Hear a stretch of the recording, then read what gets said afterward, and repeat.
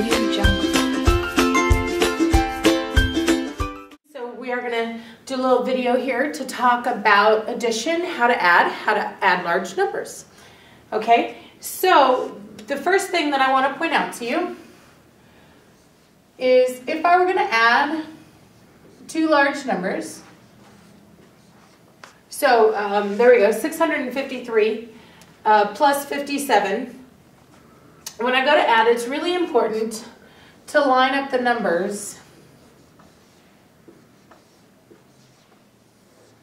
in such a way that the same types of numbers are always adding with the same types of numbers.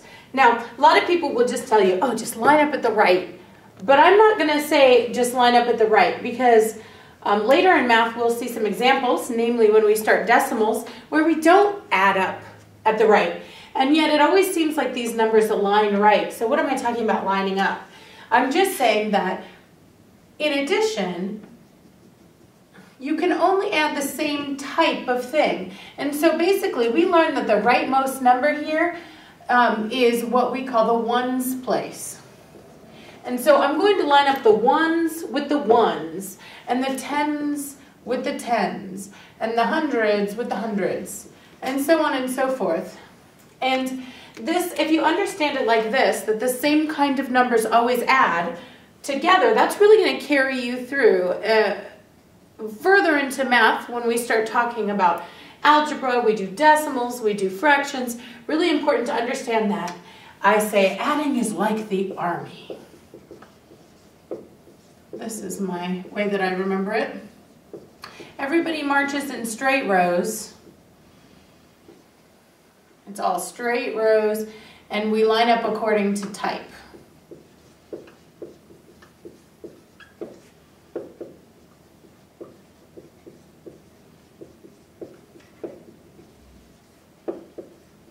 Okay, this is the only new thing I have to say about addition. Besides that, we're just going to go ahead and add. So, I'm actually not going to start with adding this problem. You guys are going to think I'm silly. Let me start with a slightly simpler problem. So, let's do 21 plus 543. 21 plus 543. People ask me all the time, can I change the orders of the number? The answer is yes. Order does not matter with addition. You may change the number, so we can put the longer number up top if it makes you happy. And we'll put the smaller number on the bottom. And once again, notice my ones line up, my tens line up.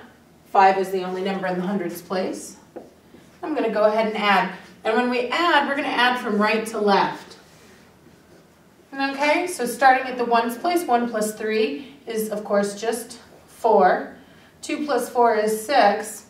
And then my 5 is adding to, there's nothing here. So whenever you see a nothing, that's like there's a 0. So 5 plus 0 is just 5. So I get the answer 564. That one's pretty simple. Let's look at a slightly harder example now.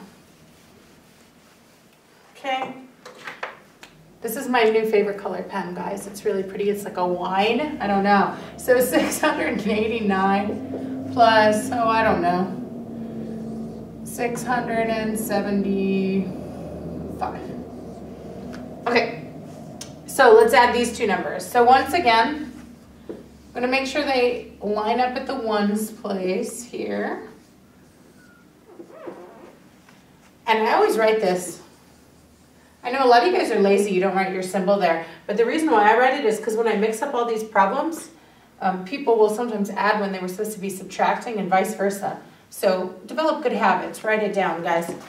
So I wanted to talk about what happens when we carry. 9 plus 5 is the number 14.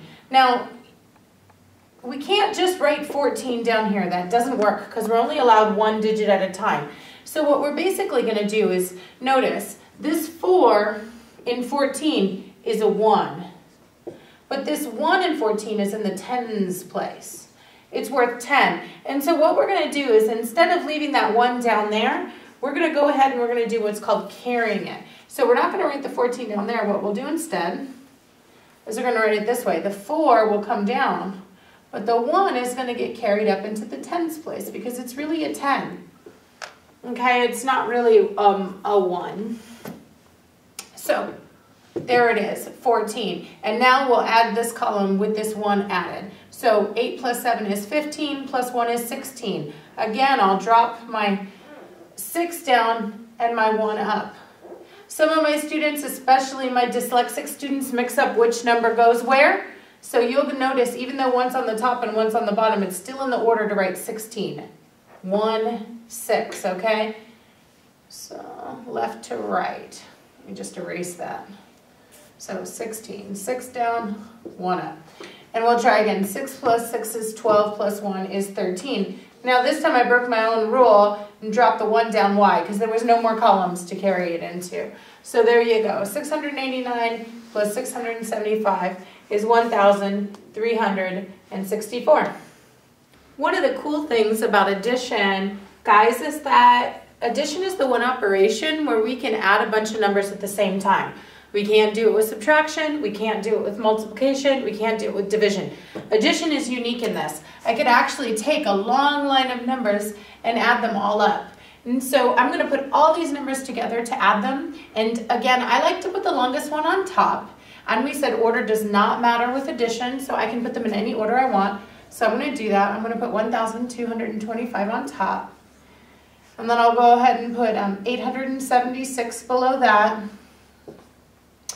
And 54 and 73. Again, doesn't really matter what order they're in, but a lot of us prefer to have those longer numbers up top. And I'm going to go ahead and add this. And notice, once again, all my 1s are lining up.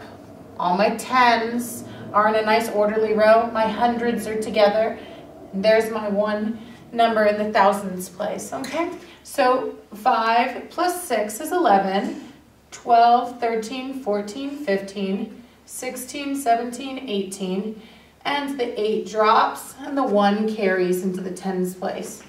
And again, 3 and 7 make 10. There's 15, 16, 17, 18, 19, 20, 21, 22. And 2 and 8 make 10, 11, 12. 2 down, carry the 1. And 1 and 1 make 2. So the answer to this is 2,228.